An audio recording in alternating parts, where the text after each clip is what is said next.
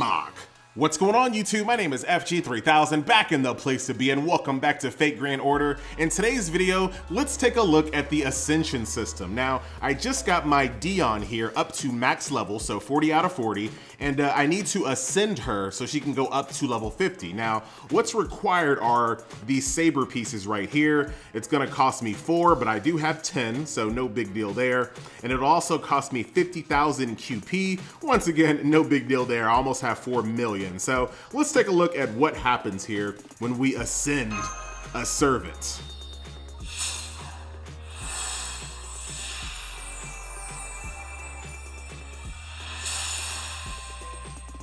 All right. Anticlimactic. Ascension. Level cap has been increased. Oh, look at that. Armor. Sorry, I was talking. All right, so my armor got a little bit more intricate, and we also got a new ability as well. Now, in order to get my next level of Ascension, to get up to level 60, I'll need 10 of these saber pieces and then a few of these proof of heroes, so 18 of those proof of heroes. But as you can see, let's do a long press here. There we go. So as you can see, my armor got a little bit more intricate as well, and I have a new ability. So self-suggestion, remove debuffs and increase debuff resist for yourself. Okay, what else has changed here? So the artwork on my card itself has also changed. And here in this screen, you can also change it back to the old one or make it the new one. I'm gonna go ahead and keep it on the second stage. And then the same thing here, if I wanna go back to, does it show? Oh, this is just the icon. So if I want to go back to my old icon, I can go back to the first and second stage there. Here is the profile. Nothing too big here, I don't believe. Yeah, just all these bond levels. There we go. Character skin. So there you go. Nice touch, man. Very subtle, but very cool. So that allows you to get the second stage of her armor. I'll definitely keep that on her. Let me lock her down, just in case something crazy happens, you know? They're supposed to be... There it is right here. Let's see this. Nice. So as you can see, as you go through different levels of Ascension, you'll also unlock some different little voiceovers. So that's pretty cool there. So that's my Ascension with Saber. We'll jump into some combat here in a second. Now, another thing that you have to do, or you need to plan to do, I won't be able to do it in this video, unfortunately. But as you can see, I've unlocked this interlude quest. Now, as I understand it, these are little isolated story arcs that focus on that character in specific. Once again, I've never done it before. This is just what I've gathered from reading around. So this is a story arc that revolves around Dion here. As you can see, it has a required level of 80. So yeah, I won't be doing that anytime soon. And it looks like it takes 10 AP per quest there. So that's something to look forward to as you ascend your characters to do their little interlude quests to learn more about them. So this game is super heavy on story, which I appreciate. It just makes the game just so much more fun. Let's see if this takes me directly to that location. Yep, it sure does. But it just makes the game so much more fun, and it gives context to what you're actually doing. So what else do we need to do here as far as enhance? Let's go to skill.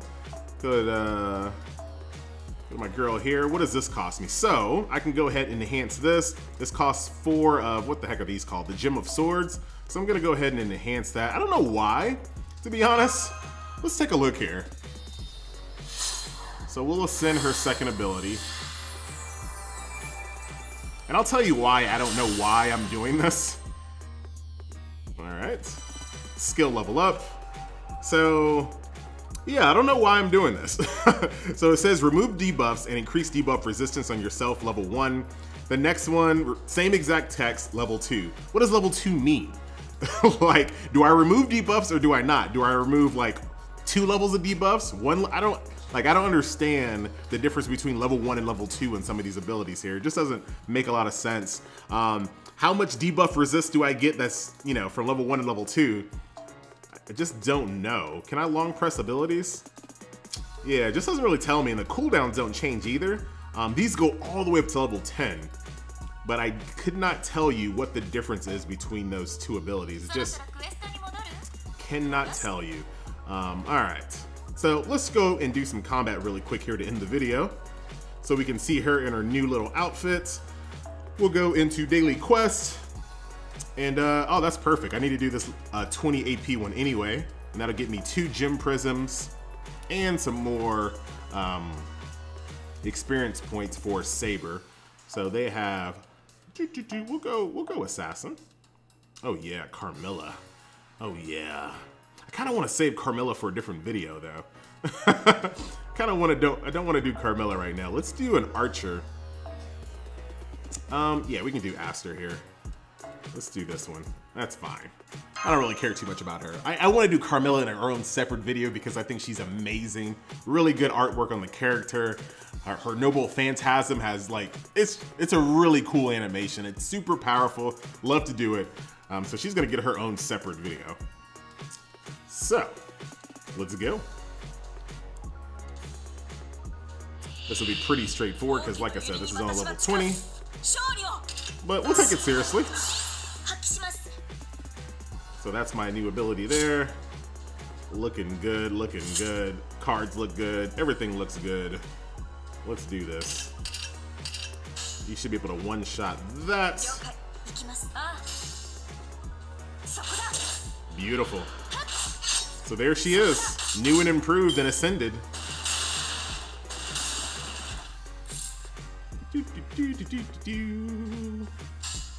Oh, needs a little bit of damage here, not a lot.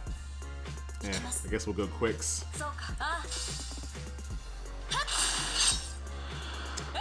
Build up some crit for the next round. On to the next one. So these stages are just pretty much designed for you to just kind of run through them and get experience points to level up your characters. So nothing too cray-cray. I'm gonna go ahead and increase the effectiveness of my quick cards, as well as my crit acquisition. And then we're gonna go quick arts quick, so we can take a look at her 4-hit combo chain. Nothing too crazy.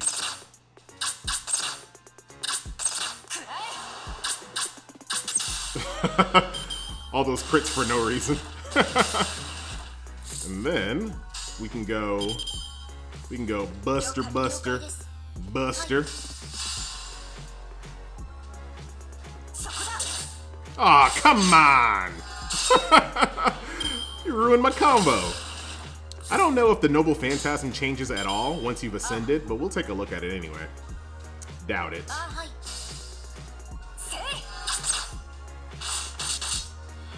We'll do it this round here. And hopefully we can do a 4-hit combo chain. I'm pretty sure we will.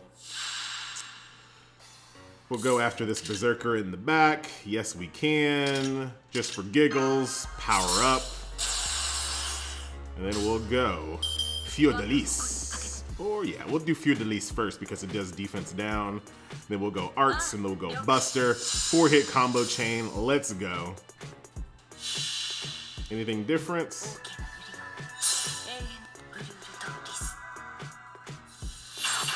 Nope, nothing different. Same animation.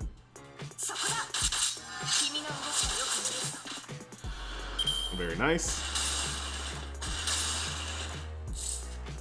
And then, what we'll do, let me see what this looks like. Not that it really matters.